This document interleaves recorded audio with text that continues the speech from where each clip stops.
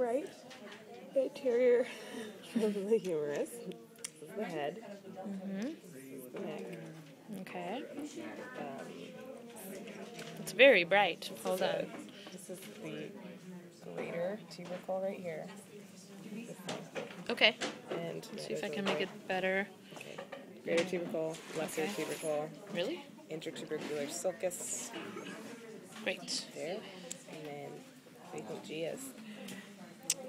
It would be... Deltoid tuberosity. Yay. And then down here, let's go with medial epicondyle, Uh-huh. lateral epicondyle. Great. And this is the Capitulum. Oh, right. Yeah. And then the trochlea. trochlea. And then the trochlear... Oh, never mind.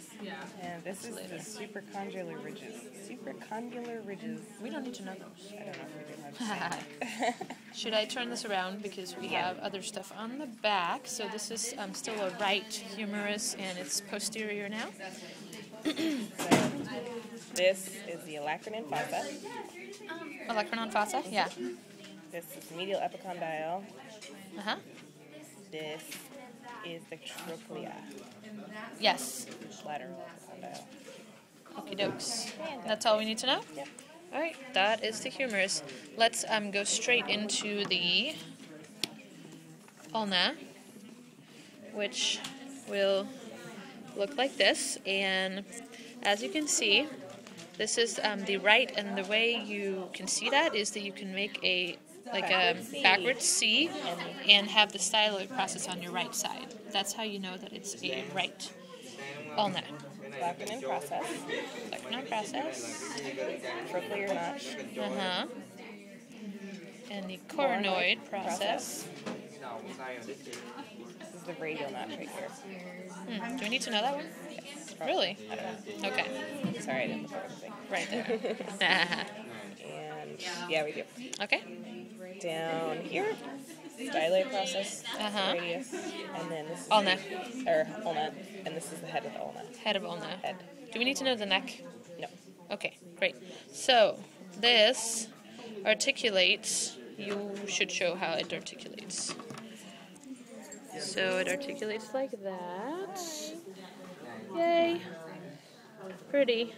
Okay, and so now we have the radius. And the radius is a little more difficult to figure out, like left and right, in my opinion. But as long as you have it's going to articulate basically like this with the ulna. These are plastic, it sucks. But kind of like this. And so the styloid process needs to be on the left. Is the thing. So you can figure out whether or not that's a left or a right like that. And this is a right because you have the, help me out. This would be The bump. the bump. That is the radial tuberosity. Radial tuberosity on the right and the styloid process on the left. That means that it is a right radius. And this is the head of the radius. And the This neck. is the neck of the radius. And the radial tuberosity was right there. This is the ulnar notch. Wait. Styloid process. Isn't it? J is the styloid. Are we looking at it? Okay, L. this is the ulnar notch, and this is the styloid process. And because at the ulnar notch, you have the... That's where it meets up. Yeah, that's where it meets up with the ulna. And so actually on the ulna, it's called the radial notch, where they meet up. And so it basically fits like this. And then when you articulate, it's going to look approximately like that, okay?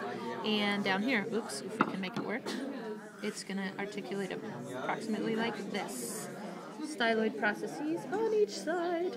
And what happens when you turn, like when you pronate your arm, the radius is going to go swoosh. I'm going to cross like this. That should be how that works, sort of.